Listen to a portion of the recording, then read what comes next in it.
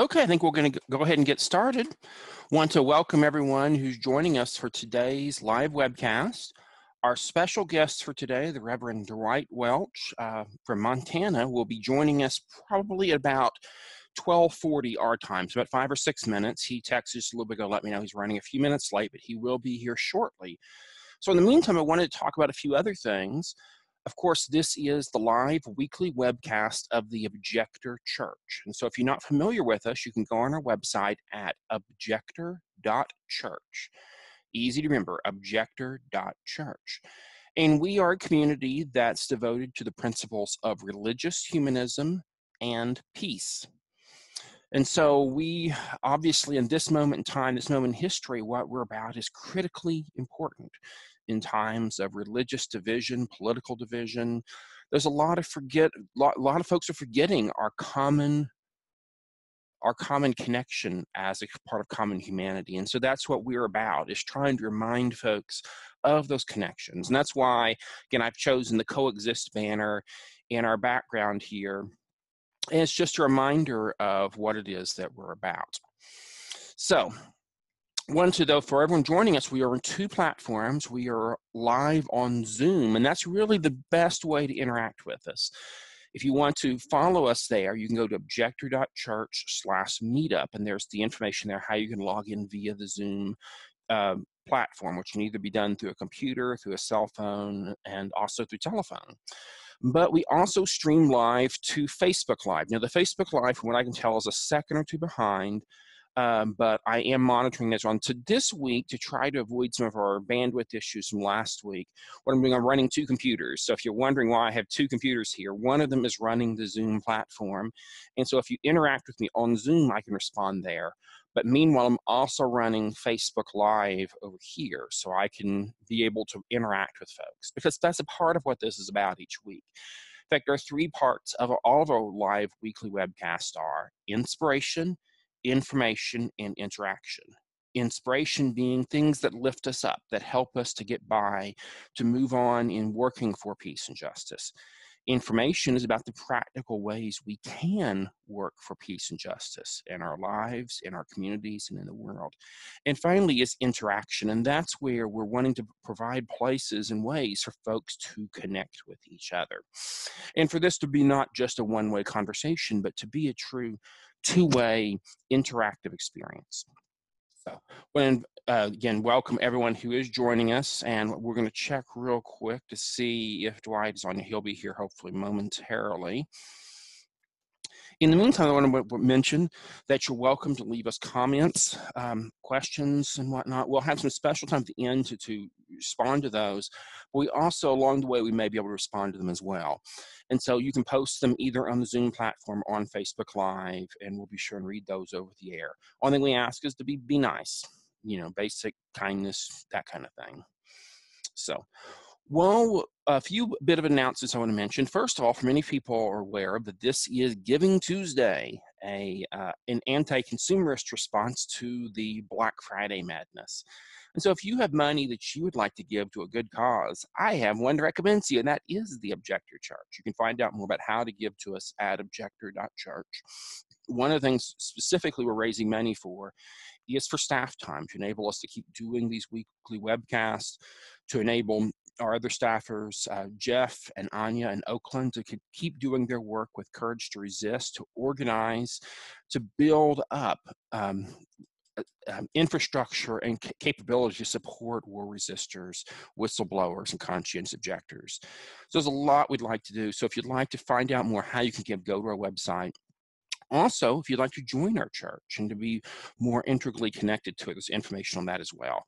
While I'm thinking about that, I want to show off these really nifty little stickers, and you can't really see them well on camera, but we have these stickers, and so if you are interested in getting one of these, send us a donation and ask for a sticker, and we can send one out to you.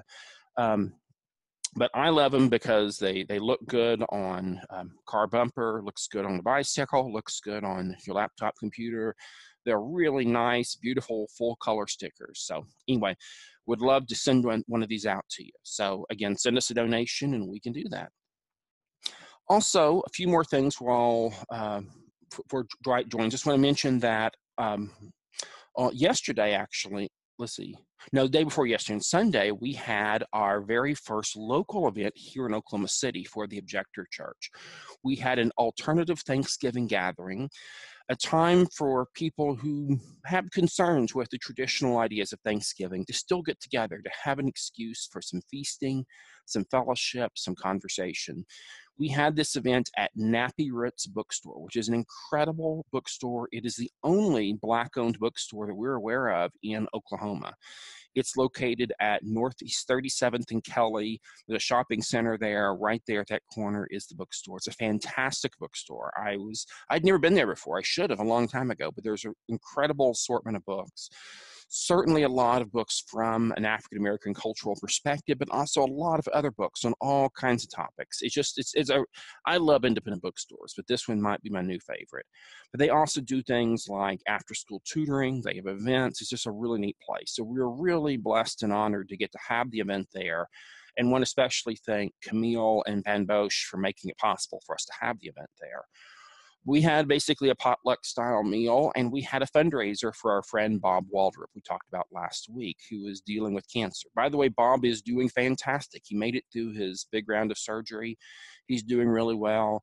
Hopefully he'll be back to his usual self soon. But in the meantime, though, he is having missed a lot of work, and so that's why we're raising some money for him.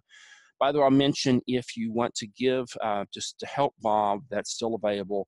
You can go to the website go to our Facebook page for the Oklahoma Objector Church, and you can find out more there, or just shoot me an email at james@objector.church, and I can give you more information on that. But we're still going to be collecting some donations the next month or two for Bob. So with that said, what I'd like to do now, and hopefully, let's see if Dwight is on yet. So while we're waiting for him, what I'm going to do is, last week we did something kind of new. As a community, we are religious humanists, meaning that we deal with the issues of ultimate questions, ultimate importance, but we are also approaching it from a universalist standpoint, where that we are open to the teachings and ideas of the religious traditions, but we're not exclusively wedded to them. And we're also open to non-religious traditions as well. And so I've been, as a way of kind of taking some of the rituals and things that are meaningful in the religious world, one of them is the idea of ritual. And so I've been using, last week, and we'll use it some more, this book called, and it's hard to see it on camera. Okay, there it is. The Book of Blessings, New Jewish Prayers for Daily Life, the Sabbath, and the New Moon Festival by Marcia Falk. And this book is written from a non-theistic Jewish perspective. And so I'm going to read this blessing that she has. I'm changing one word to make it a little more universalist, but other than that, it fits very perfectly.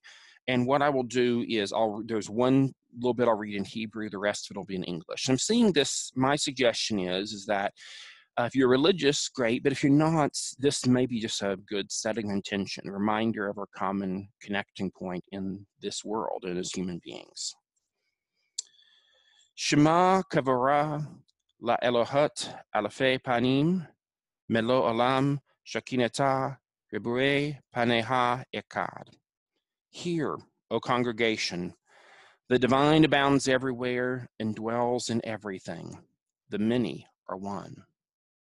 Loving life and its mysterious source with all my heart and all my spirit and all my senses and strength, I take upon myself and into myself these promises: to care for the earth and those who live upon it, to pursue justice and peace, to love kindness and compassion.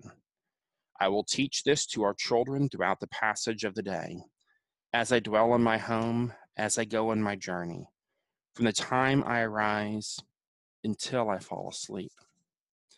And may my actions be faithful to my words, that our children's children may live to know truth and kindness have embraced, peace and justice have kissed and are one. So that was our Shema, a little bit of a setting intention for our time together. So now I'm going to check and see again if Dwight is on. Let's see here. Okay. Well, while we're waiting for Dwight to come on, and again, I know he had a complication to schedule happen the last minute. I want to talk about, this is going to, well, I just want to talk about a current issue and a bit of response here from the Objector Church. As many of you hopefully know, this last weekend on the border was pretty rough. We knew that things were looking bad. We knew from the statements of President Trump of encouraging the use of lethal force in violation of U.S. and international law. We knew that there was a danger, but in this case, it actually happened. Thankfully, using so-called less than lethal weapons, but still the use of tear gas being shot across international borders, and in many cases targeting women and children. A dreadful, dreadful situation. And we as a community at the Objector Church, we're deeply concerned about this because, one, we oppose war and violence of all kinds. We also oppose oppression. We also oppose these times and situations where there's degradation, where there's dehumanization. And so I wanted to mention that we're in the process now of working with our friends at the Military Law Task Force on drafting up a legal memorandum, basically explaining the rights and responsibilities of deployed U.S. service members who might be being sent to the border. And so since we have a few minutes here, I want to talk a little bit about that. Basically, what the document we're preparing is discussing is the fact that any service member of any branch of the military in any country, international law makes it clear that obeying orders is not an excuse for war crimes. And so there's always the question of, when in the military context, if someone is given an order, is it a valid order? Is it a legal order? If it is an unlawful order, under the law, there is very clear provision that allows for a service member to disobey the order and to not be punished for it. The problem here, and we discuss this in this memorandum, discusses in detail, is that the risk is all on the service member, meaning that if the service member decides that a law is unlawful, it violates U.S. law, violates the Constitution, it violates other higher up military regulations, or presumably international laws incorporated through the U.S. Constitution. The problem is that the judgment is made by the service member. The problem is that the military and their regulations have stated that there's a presumption that orders are lawful, which to me is a really troubling concept, because it basically means that if orders are lawful or presumed to be lawful, then if a service member acts in contravention and against the regulation, if a service member acts in a way that violates the regulation, then it's up to a military judge to decide, yes, was the order lawful or not. And so one of the things we're encouraging folks to do who are in this position of trying to decide, are my orders lawful or not lawful, is one, to talk to a lawyer. The Military Law Task Force is available and ready to help folks in this situation. And I work with Military Law Task Force. I'm on the steering committee there. I've been involved for quite a few years now, and we stand ready for any of these situations. There's quite a few lawyers, including myself, who are willing to give free consultations to talk with soldiers about their rights, to talk with them about understanding what the implications are, what happens if they follow an unlawful order, what happens if they resist an unlawful order. We encourage folks to reach out. Also want to let folks know that in the case of where you're needing ongoing legal support, there are organizations ready to step up to help raise funds as needed. Courage to Resist, which is an organization that is fiscally sponsored by the Objector Church, has been doing this for a long time. But also About Face, Veterans Against the War, Veterans for Peace, and other groups we know are ready to take up this cause as well. So if you're out there, if you're struggling with these issues, we encourage you to get in touch. Now, for those of you who are not in the service, but you are peace activists, you're concerned about this issue, we will have this up very, very soon. And as soon as it is, we will have it posted on the Objector Church website, at Courage to Resist, the MLTF website, and a lot of different places. One of the things we're working on, too, is some kind of small business card size thing that folks can hand out to service members, particularly for those in the border regions. And so we'll have those ready very, very soon. We're in the final round of editing as we speak. Hopefully we'll be be up and running very soon. But want to let folks know that that's going to be available, and we really want to get those out there to folks who may be facing these issues. So now, I do want to mention we have several folks who have joined us so far. Anya and Serena and Blake have joined us on Facebook. Also, though, while I'm working on getting Dwight connected here, I do want to mention the Military Law Task Force is a non-governmental organization. We're actually affiliated with the National Lawyers Guild. We are a non-governmental, non-profit organization, which is important, meaning that we are not in cahoots with the imperial agenda. We are taking it from a very different perspective. So I do want to mention that. Okay. There you are. Okay, fantastic. I don't know if it was needed, but just in case. Fantastic. Well, thank you so much for joining us, and sorry for the technical hiccups. We will get better over time. I will mention we're obviously going to go a little bit over time today because of our technical hiccups. So I hope everyone can stay tuned who can. But I was when introduced Dwight. I've known him for a few years now. Got to know him through the adult Aspie's group here in the central Oklahoma area, but also got to know him because he's also a member of the clergy. And so he and I've had a lot of conversations over the years about what it means to be someone on the autism spectrum and to be involved in religious work. And there's a lot of folks out there that think that those concepts are completely contradictory, that how could you possibly do religious work if you lack empathy? And then the idea of, is it really true that autistic people lack empathy? And quite a few other misconceptions out there. So we've had a lot of good conversations about this. And so we thought it'd be good today to, for the Objector Church, we're exploring issues of diversity and what spirituality looks like in non-traditional contexts. We wanted to make some space for that conversation. So Dwight, could you want to introduce yourself, tell us a little about yourself, and we'll get the conversation going. Sure. So my name is Dwight Welch. I'm a campus minister at Montana State University in Billings, and representing 7 denominations, and working with college students. And yeah, I was in Norman, Oklahoma.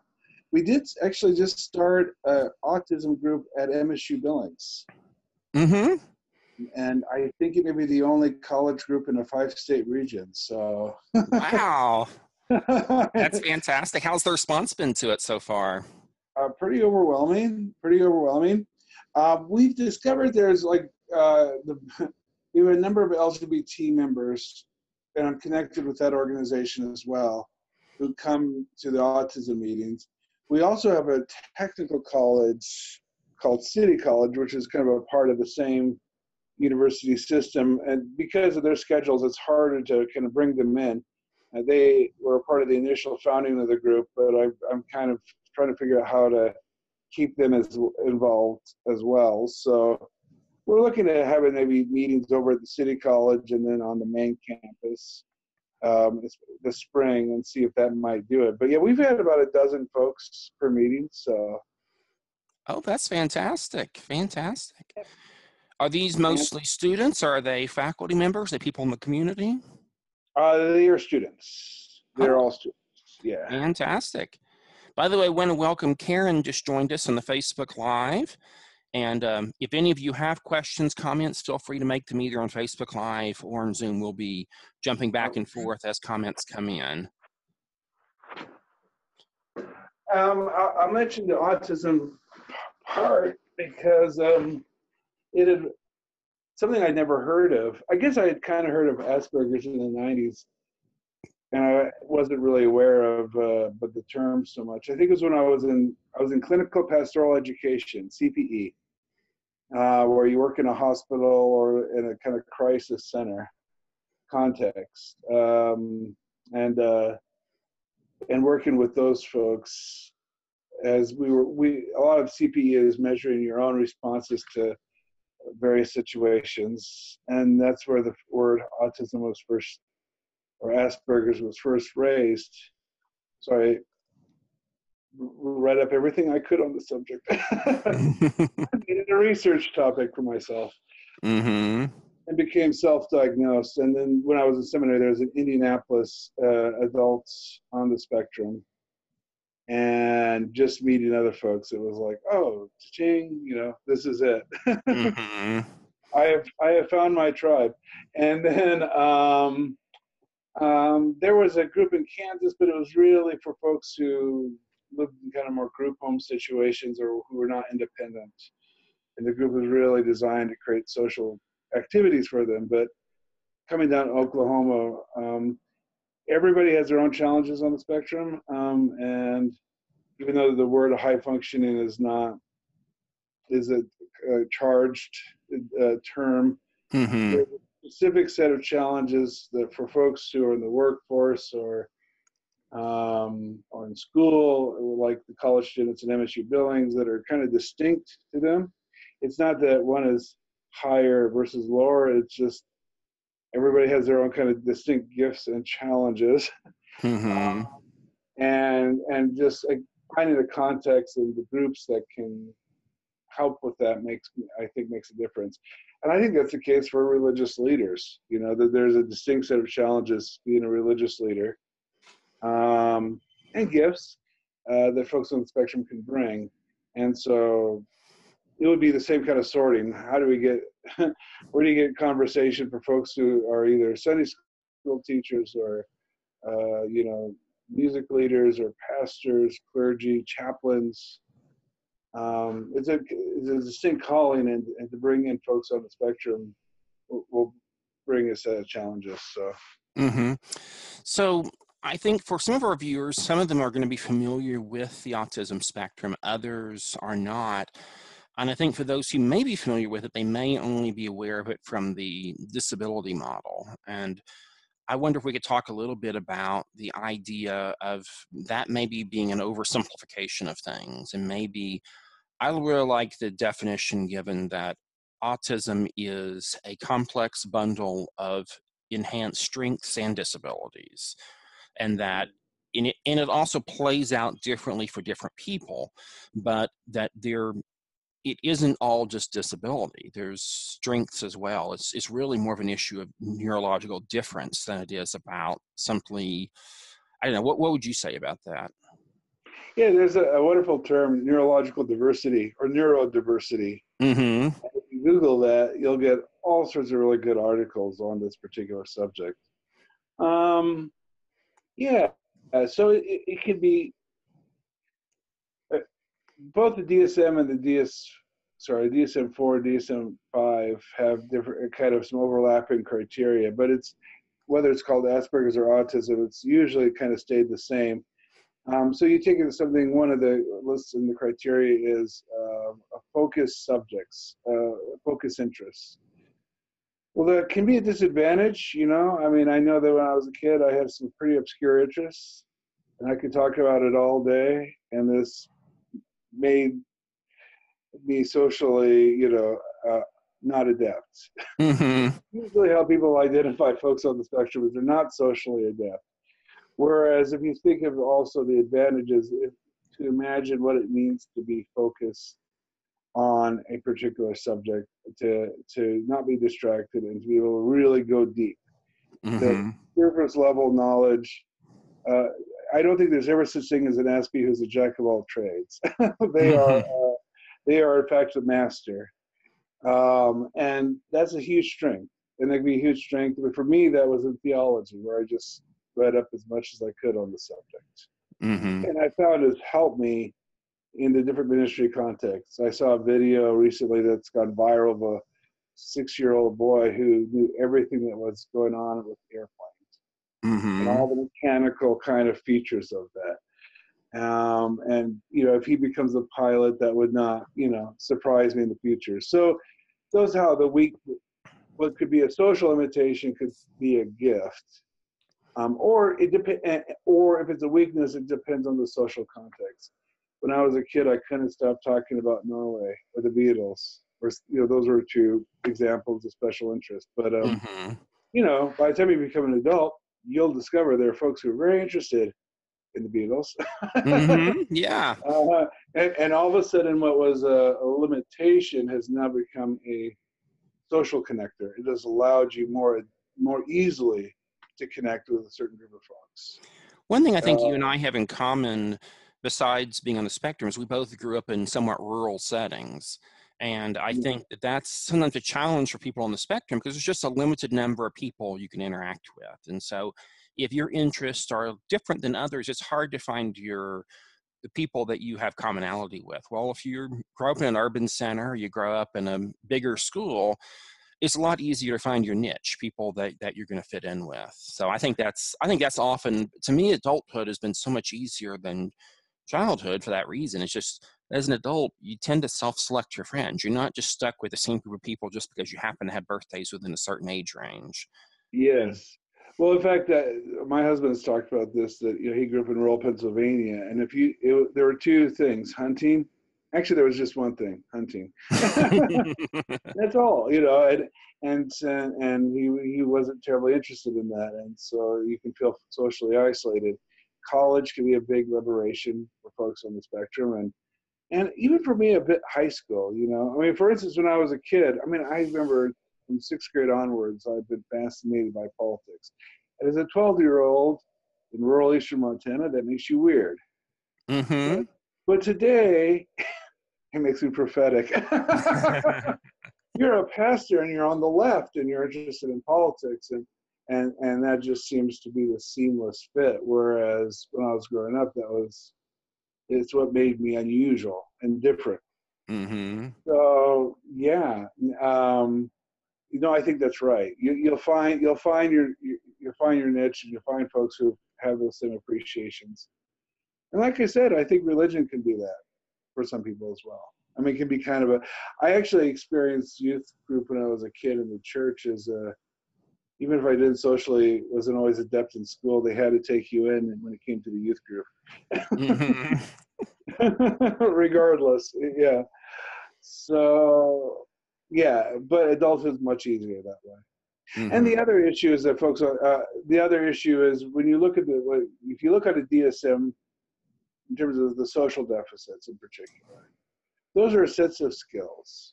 And what happens is that while there are folks who are neurotypical, not on the autism spectrum, who may have picked them up from social osmosis early on, it tends to be that folks on the spectrum have to learn them in the way you learn any other subject matter, not through osmosis, but reading about it or talking to people or therapy or any life experiences. But the result is folks pick up skills. Mm-hmm. And one of the reasons adults have an interesting issue is that a lot of times people won't even believe you if you talk about Asperger's or autism, because it's so clearly evident when you're a kid. Mm-hmm. You're lacking so many skills in so many areas, even if you have some gifts, but by the time you become an adult, you kind of learn how to negotiate a lot. You've picked up a lot of skills. It's not always apparent. I mean, maybe there's occasions where it is, certainly. But eventually people learn how to relate to folks. And that doesn't mean they're still not on the spectrum. Mm-hmm. Well, that makes life easier either, yeah. One thing that's super interesting on that issue of learned social skills is that one of the theories for a long time, there's the belief that boys were I think 4 times more likely to be diagnosed as girls as being on the autism spectrum. And it looks like the more research happens, that it looks like that is actually probably not, that may be the rate of diagnosis, but that's not the rate of incidence. Probably what happens is that because girls are socialized differently than boys in a Western culture, that girls are taught social skills and taught certain social skills in not so healthy way. In other words, boys are allowed to be themselves, and hence problematic behaviors stand out more. Girls from a very early age are told to conform. And so many women on the autism spectrum, they are not diagnosed, if they are ever diagnosed, until much later in life, just because they've been socialized in a way that the differences are not so pronounced. There's been some really good books written on the subject lately. There's an Australian psychologist I'm a big fan of. I think her name is Tanya Marshall. She's written several books on this, and there's some others as well.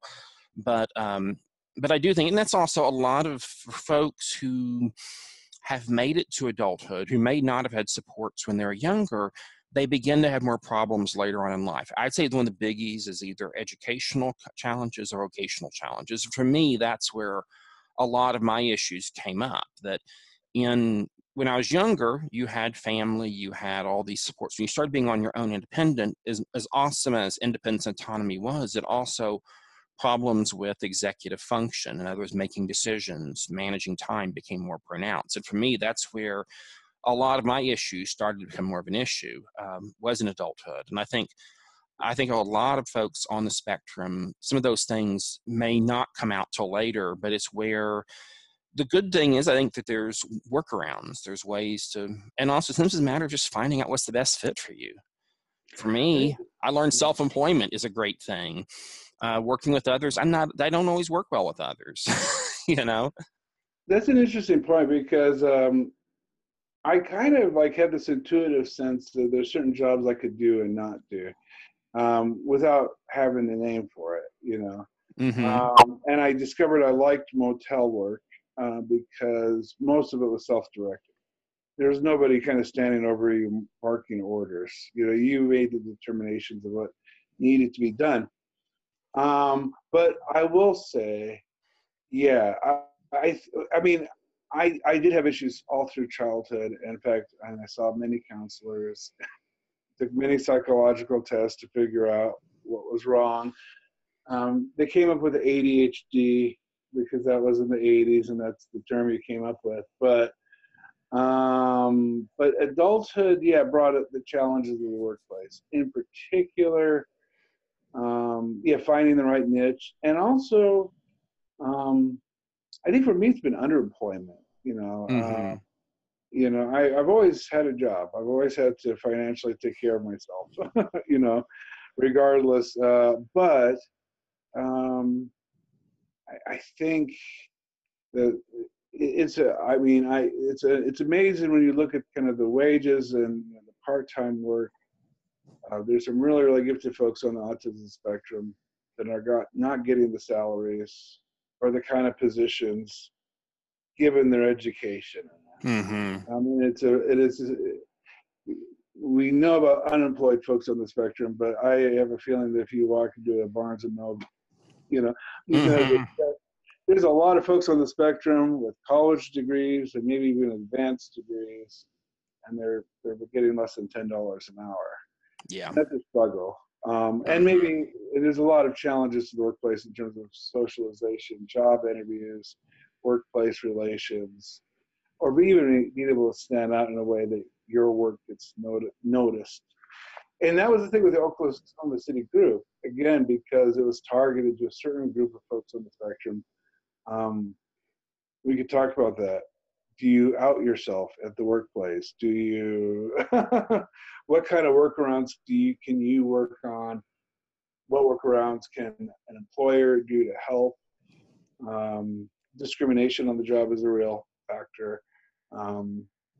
And like I said, there's a weird, I think some of it is some of it is low self-esteem. I know that sounds weird, but I think there's a lot of folks who don't always have the confidence in their own knowledge and their own skill base. Oh, absolutely. And, I was told, well, you just can't do that. And that's easy to believe. Mm-hmm. And I suspect some folks are held back because they've internalized all the things they've been told they can't do, And I've wondered about that for even clergy, I think there are more clergy, obviously, out there than are, public about it. Oh, absolutely. I've talked to folks who are like, I want to consider seminary, I want to consider ministry, but people have just said, oh, you just can't do that because people on the spectrum don't do that. Mm-hmm. Well, kind of related to this topic, I wanted us to visit I wanted to ask you about a phenomenon that I've seen in the autism community. And this is, I'm sure that there are exceptions to this. This is a gross generalization. But from my perspective, it seems like for folks in the autism community, I see no one is indifferent about things, including religion. And so I think there's a much higher percentage of atheists on the spectrum. And I think there's a higher percentage of really intensely focused religious people on the spectrum. I don't think there's as many indifferent people on the spectrum as there are in the rest of population. Do you think is that just, what do you think about that as that judgment? Well, I mean, okay, so the stats bear it out, specifically in terms of atheism and agnosticism. Mm-hmm. It's hard to do surveys, right? These are surveys done on places like Wrong Planet, which is one of the largest gatherings of folks on the spectrum on one social, platform. And it was about 54% were atheists and another, an agnostic, by far the biggest group. The interesting part is the second largest group were not, fundamentalists were way off the radar. They exist, right? But to be sure, and I've run into them. I'm in some autistic Christian groups and I've run into it, but they're not near as common. The second largest group are folks who are putting it together in their own way. Mm-hmm. It's not the case that autistic folks need rules. If the autistic folks need rules and forms of structure that make sense to them. Mm-hmm. So it's not just any rule will do. It's got to be the ones that they would actually want to sign on to. And so putting religious ideas into your own kind of framework that makes sense to you is probably about 30-some%. And then there's another like 20% that would probably fit into the traditionally Orthodox, Mm-hmm. your Methodist or Baptist. But atheism, agnosticism is by far the largest category. I do run into religious indifferentism, at least among some of the college students that I've been working with. Mm-hmm. It's more like they have their own interests and religion just isn't a part of that, Okay, that makes sense. But it's almost like, oh, I guess it's some other people's interest or hobby. I'm not sure why they have it, but there are some theories of why that's the case, why there's so much atheism and agnosticism. It was interesting because in Oklahoma, our group defied that. We were all, well, not defied it. We were probably about 50% religious and 50% not. But so one theory is that when people talk about God, they envision a personal being beyond space and time who is a person, has intentions towards us, and we can talk to this person, and prayer does that, and you can imagine what God is. You could pray to God and imagine God's responses. But the theory of mind is that you can imagine intention, and in scientific journals, religion is seen as the attempt to see intention in a lot of things, right? Like, I got that parking spot because God wanted me to have that parking spot. It wasn't random, right? And or why did this happen to me, God? I feel as if God was trying to have you fail a test, or get sick, or be struck with illness. But the folks on the spectrum tend to not assume intentionality, not look for agency, and therefore it's hard to conceive of God in the way that most Orthodox religious people do. There's this divine person that you can talk to. It's just outside of the experience of folks on the spectrum. So religion becomes very odd in that respect. I suspect there's something to it, and I will say that in some Pentecostal and evangelical circles where you're supposed to have a warm, fuzzy feeling about God, you do feel like Mr. Spock going, what is this strange thing that you're supposed to but theology made sense to me. The conceptual ideas made sense to me, and religious community made sense. Now, interestingly enough, that's the second reason that folks tend to shy away, is it depends on the kind of religious experiences you've had. I had good communities that were very supportive of me as a weird, socially awkward kid. But a lot of churches, and this isn't left versus right. This could be that you could be Presbyterian or Southern Baptist or whatever. but there are some churches that don't deal with social difference very well. Mm-hmm. Expect everybody to behave in a certain way, and when a kid cannot, or an adult cannot, they get socially ostracized. And so I've run into some folks on the spectrum who are just very angry about church. They experienced churches didn't make sense, the social rules, it wasn't clear. They were always not fitting in, and they were like, yeah, I just don't want to do that. Mm-hmm. So those are the two. But interesting enough, like I said, the theories that folks on the spectrum would really love fundamentalism, because fundamentalism has clear rules that tell you how the world is and what works. Surprisingly, the results seem to be that's not the case.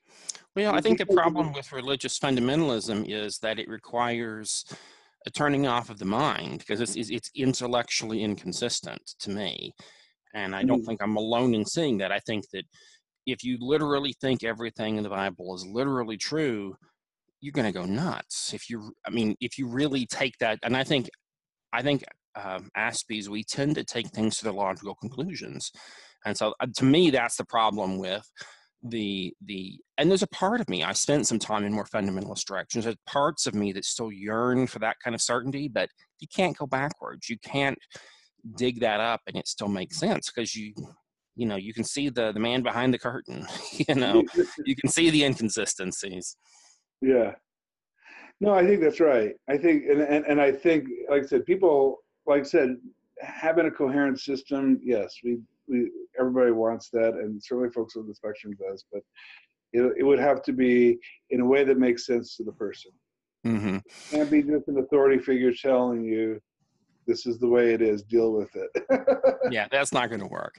Now, I would say, I think there's a fair number of people on the spectrum, those who are more religiously bent, tend to be, religion is their obsessive interest or their special interest. Yeah. And I think my wife and I definitely fall into that category. And I've known other people. One of the folks I can think of back in the Norman group, a mutual friend of ours, he definitely fits in that category. And I think of other people that just are so intense, but they, even then, their interest in religion is from their perspective. And so what they find interesting may be not what other people find interesting. It's a very personal journey into it. It may not, and that's why, I think there's a lot of religiously interested people when they get to seminary. I mean, I loved seminary in some ways, but my frustration was often having to spend so much time studying subjects I found uninteresting.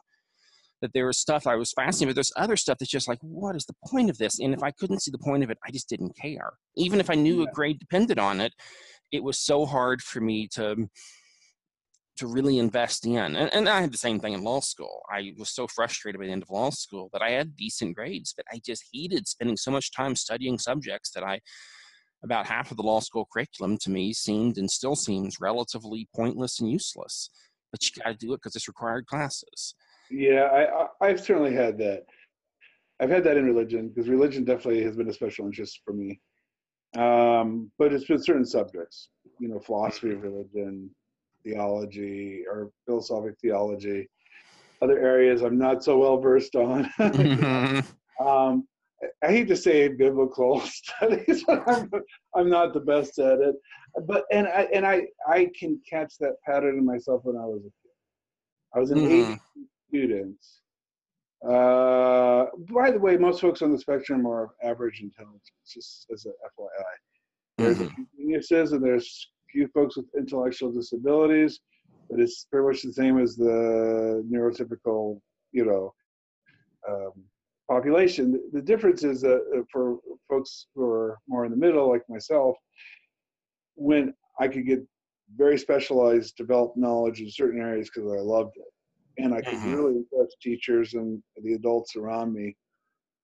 But there are other areas in school I really struggled with, from elementary school onwards, if it was an area that I wasn't interested in. So my grades tended to be, wow, you got a lot of A's in those history classes, those social studies, and math. That's not fit the stereotype, but math would be like I was fighting to, keep my head above water. So sometimes people, sometimes people are like, You can't be autistic because you're not a genius, and all autistic people are Einstein. Or you can't be autistic because you don't have, an intellectual disability. You seem to do fine in school, so obviously you must be.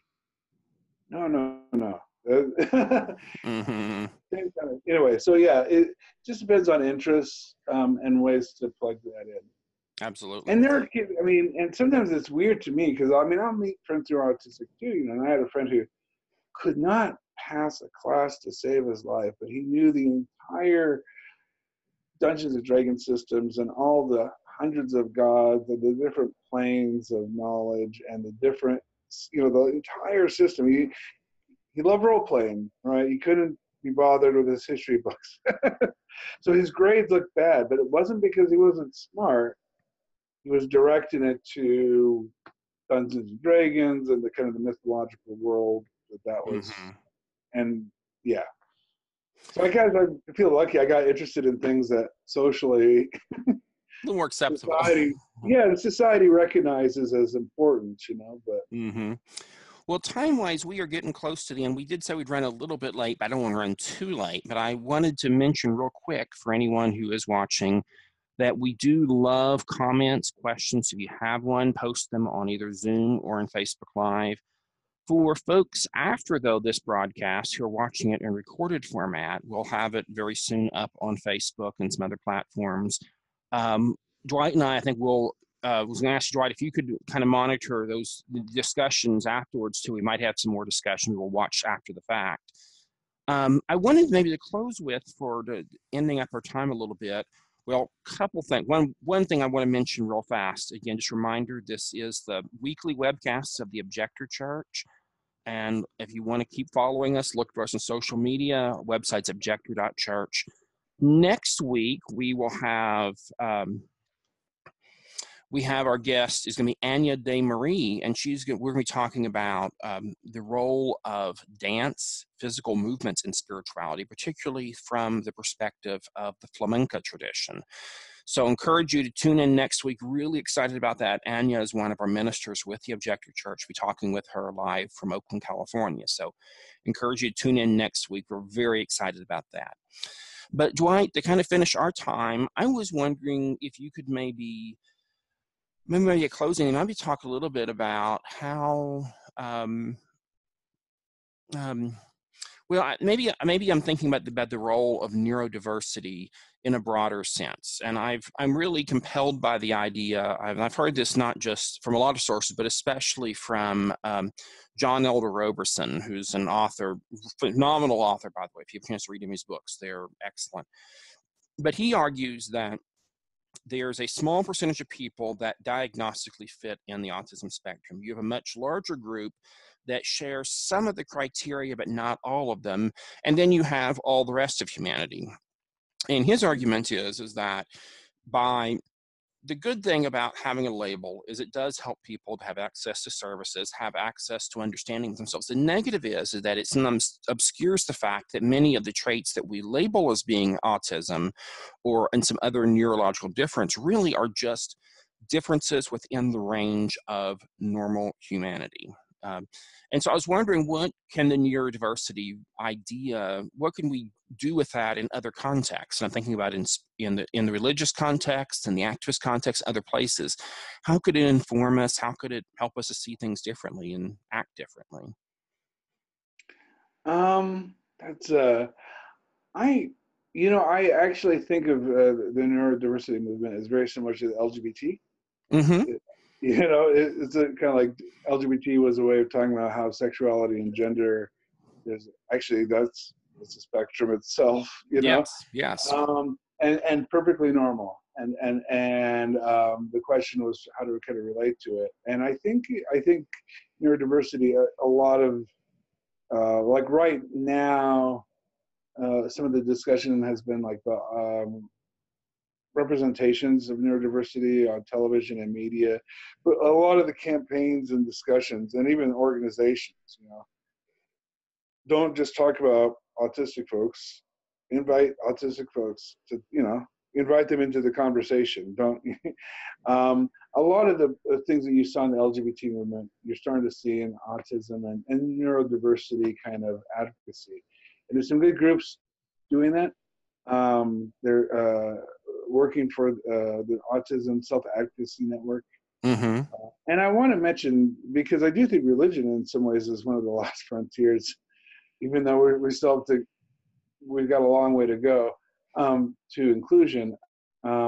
One is I started a group called Neurodiverse Religious Workers. And it's on Facebook. And my hope has been that there are pastors, there are, like I said, religious education professionals, there are active lay leaders in religious congregations who may not realize that there are, in fact, other folks Mm-hmm. and who are bouncing ideas of what do you do when it comes to pastoral visitations and hospital visits and religious leadership, and what does that look like? Because if we can talk about it, share ideas, support each other, I think, we might come up with some solutions that are uniquely our own. Instead of like, why can't I do exactly what I see other people do? If we kind of band together ourselves and talk to each other, we may find those workarounds that are more appropriate for us, so that we can be good pastors or good, good teachers, good volunteers, whatever it is that we want to be able to do, instead of measuring ourselves by some standard that we're not, because that can be really disconcerting. Absolutely. By the way, for that Facebook group, how could someone find that who's interested in it? Well, I was wondering, it is public. So if you search for Neurodiverse Religious Workers, it is a public website and our Facebook group. But I can also send it to you if you wanted to post it on your page. And I try to find art. It's not a terribly active group. I am trying to, as I find articles, there's a few really active people in it, but also just a way to share resources with each other and links that may prove useful. So. Okay. Well, before we close, I want to ask, is there anything that, any website or project you'd like to share just for our viewers to stay in touch with what you're doing as far as your ministry there at Montana State or anywhere else? Well, we do have United Campus Minute, or UCM at MSUB, and that will include the work that we're doing with the autistic community at the college. I do write a blog for Approaching Justice, and I have not been near as attentive to it as I need to be. But I have written on autism and faith there as well. But I think that the Neurodiverse Religious Workers is a good site because I try to pull in resources from a range of authors, including autistic pastors and writers, and disability advocacy. Because I think that once you talk about neurodiversity, it's gonna expand to ADHD, Tourette's. It could include bipolar. I mean, there's a range of kind of conditions that if we took neurodiversity seriously, I think it'll become an ever-growing subject and inclusion of folks. So, yeah. Well, thank you so much for joining us today, Dwight, and I hope we get to have you on again. I've really enjoyed this conversation. And I would love to do that. And just for anyone who's watching, thank you so much for tuning in. And again, see us next week, same time. We're on Facebook Live and on Zoom.